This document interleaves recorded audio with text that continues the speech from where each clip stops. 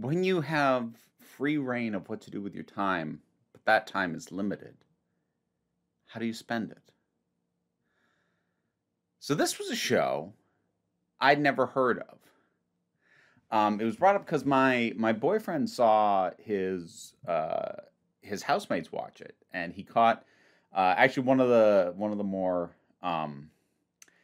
slightly atypical episodes. So he wasn't sure what it was, but we sat down and watched most of it together. I finished it on my own, and it's really fascinating. Carol and the End of the World. So this is an animated miniseries. It's contained. There's not going to be any second season, for fairly obvious reasons. That came out on Netflix towards the tail end of last year, like December 23rd. Which, for my purposes, slight spoiler for videos some months down the line. I am going to consider this eligible for my best stuff of 2024 list because this came out so late 2023. For all intents and purposes, it might as well have been 2024.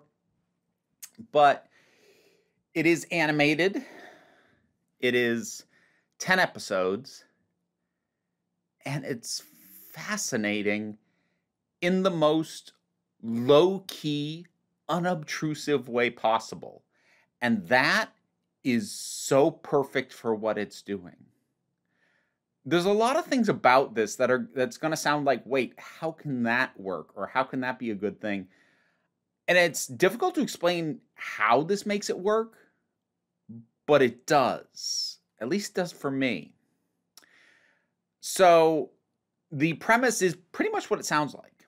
We kind of pick up, not really in medias res, but like there is a celestial body. It's called Kepler 9c or something like that. That is on a collision course with Earth. It's in the sky. You look up and you can see it. It's just slowly on its way to collide with Earth. And it's going to be the end of the world. Now, at the time that this picks up, people, we don't know how long they've known this, but they've known it. And they know how long they have left. And there are some things unspoken, and there's some things very clearly illustrated. So, like, for instance, there seems to be an awful lot of empty buildings, not a lot of traffic. As time goes on, you may find yourself realizing, okay, a lot of people decided to leave on their own terms. Let's go with that. But for those who didn't, the majority at this point, however long ago this was discovered, enough time has passed that the majority of people still around, the point that they are at in the grieving process is acceptance. People seem to have accepted, this is a thing that's happened, this is how much time we have left. And as you might expect, with people still sticking around, most of them want to make the best of their time. Lots of people are taking whirlwind trips around the world. It's kind of a recurrent gag that fireworks are just going off randomly because people just setting off fireworks. Why the heck not? And you'll get a long shot. The camera will pull back and you'll just see people jumping out of planes and skydiving. It's explicit. They are skydiving, pulling the parachutes and whatnot, because people are just doing that all the time because they're just trying to get the most out of the remaining days that they have. But then there's people like the main character, Carol. And Carol doesn't get fulfillment out of stuff like that. She doesn't even get fulfillment from the idea of doing stuff like that. She doesn't want to not be here. But what she finds comforting is she's a very introverted person. She's a very socially awkward person. I don't want to necessarily say neurally divergent coded, although probably a little bit. But what she would like to do is just keep living a more or less normal life. Except you kind of can't, because everyone around you is all going, woo, YOLO, effectively. And what does somebody like that do in a situation like this?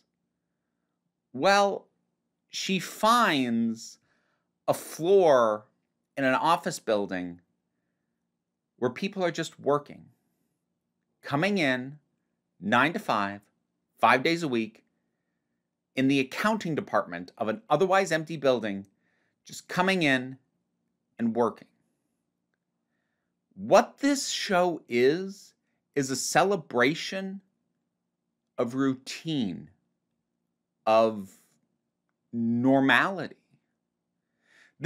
All right, here's the single most pretentious thing I may have ever said in my life.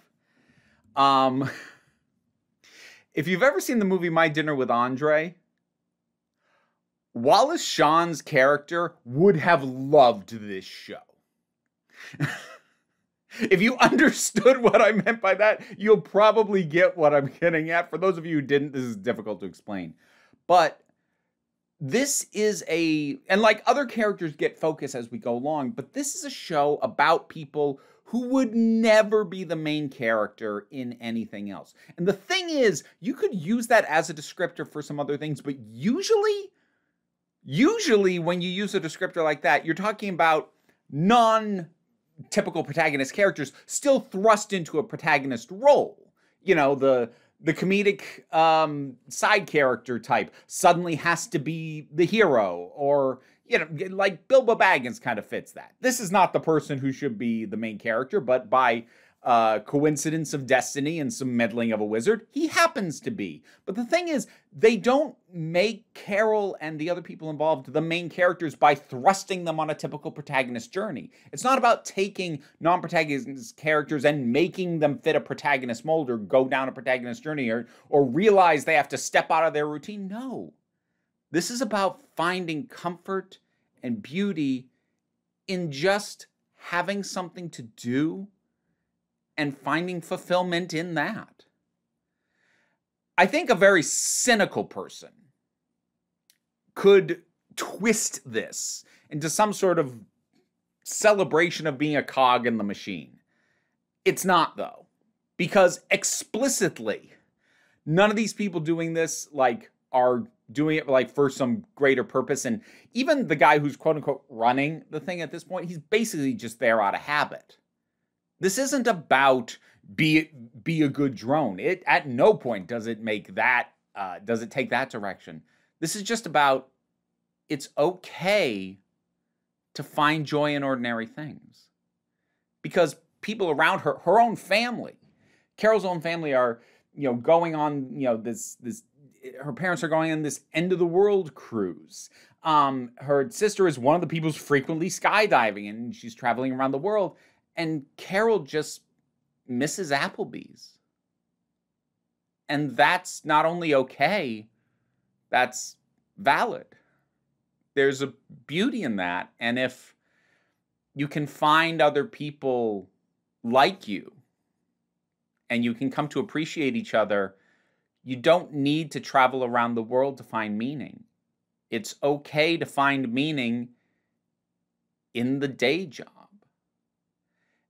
It's one of the reasons, this is going to be a weird comparison, it's one of the reasons that I really appreciated a movie like Hidden Figures, not just for the historical relevance of that movie, but also it was really great to see a celebration of a love of math, the way that we so much more often see in films a celebration of what are considered the more creative arts, of writing and of music and of painting. Like, people can find that same passion in math, in the hard sciences. And the things that, like, you go on a hike, for miles up a mountain to really get that thrill and go, this is living. Some people can get that just chatting with their friends in the coffee room. And that's okay. And that's valid. And that's almost never represented in anything. Partially because you'd assume, boy, that would be boring. And if this tried to be, say, a movie, yeah, it would be. But the pace that it allows for the 10 episodes, 10 1.5-hour episodes, it really communicates all that extremely well. This is low-key in every way. And also quite funny. Like, there is a melancholy overtone. The world is still ending. But there's definitely some good humor. A lot of it is just world building stuff. I mentioned stuff like the skydivers. There's also just a lot of casual nudity. There are people who just clearly went, well, who cares anymore, and just got rid of all their clothes. And, you know, it's not necessarily a sexual thing. They're just like, oh, hey, how you doing? You know, why bother anymore? What difference does it make? It's fine. And if you're wondering about the logistics of, wait, if this is the case, how does anything work? They actually kind of cover that in a few ways. Not like extensively, but enough to be like, okay, no, they actually thought about this setting. And it's funny without going out of its way to be laugh out loud. It's touching without like trying to jam a dagger into your heart. It's warm in an introverted, slightly distancing way. It's a show of contradictions and of people and characters and ways of existing and finding fulfillment in your life that just don't ever get celebrated. It's very easy to tell a story about somebody breaking from their routine. It's very difficult to tell a story about somebody enjoying their routine. Whenever you deal with a character who's very much set in a routine in a TV show or a film, it's going to be about breaking out of that routine or about how that routine is somehow crushing or soul destroying or all that stuff. And this doesn't pretend that routines can't be that, but that's not what it is for everybody. It's frequently what it is for creative types, which is why a lot of our media and entertainment made by creative types focuses on breaking out of that routine, and like all of that's valid, obviously, but it leaves behind a whole swath of people and an entire way of viewing the world and life and experiences that just doesn't get told in the form of entertainment, because the kind of people who view the world that way tend to not be the kind of people involved in the creative arts. But some kind of magical confluence came together to make this. It's difficult to talk about how much I like this without overselling it, because again, the emphasis here is low key. This is extremely low key, right down to the art style. Actually, this is an art style that if it was in anything other than this, I probably wouldn't like. It's not an especially visually appealing art style. It's distinct, but not fully unique. The character designs are like, that works, but you could also see this character design being used in a off-brand Family Guy knockoff. And if this art style was used in something like that, it would be insufferable to me. But for this story, with these characters and this tone, it actually kind of works. It's not particularly beautiful. It's functional. It gets the job done. It brings the ideas across in a way very much like how the characters do and how they are. The voice acting is all very good, but again, it feels weird to be like, oh, this voice acting was amazing, because it's not trying to be. It's just trying to bring across a very low-key person. And pretty much all of them do. I didn't know what this was going to be. I didn't know what to expect of this. But this is something truly unique. And I don't know if it's going to work for everybody. Actually, I guarantee you it's not. But for the perspective that it offers, and something that I see so rarely, actually, like the reason I brought up My Dinner with Andre is that's the only other thing that I can think about that did even a halfway decent job of what this thing is doing. And few things even attempt to do this, which is just to challenge the idea of, you've got limited time on this earth. Go and experience all the wonders and have incredible adventures. And like, why can't you find joy in what's around you? And like, some people can't. You're not invalid by needing those things or desiring those things to have grander experiences, but also that's not the only way to be. And I love how well this shows that. Carol and the End of the World. This was just lovely. Have you seen it? I'd be surprised. Like I said, I hadn't even heard of this thing, but If you have thoughts on either how I've described it or anything else that you can think of that does what I'm talking about this thing doing, or if you have seen it, whatever your thoughts might be, drop something down in the comments and let's talk about it. Patreon pays the bills, enables me to do this as my living, even if you can't help me out that way. Like, share, subscribe. They all help as well. Don't worry too much about it, though.